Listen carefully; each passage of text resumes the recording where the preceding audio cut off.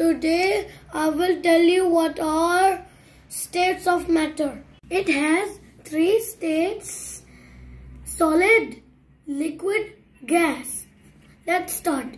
This is a pencil, is a solid matter. We can't change its shape. We will try, it will break. This is water, milk and oil. These are liquid matter. We can't change its shape and quantity. For example, this is 200 ml glass of water. We will put in the 1 liter jar.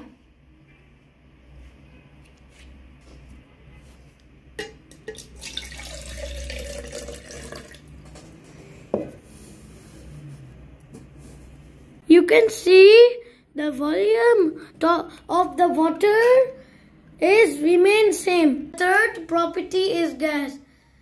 It has no fixed volume and shape. Let me show you.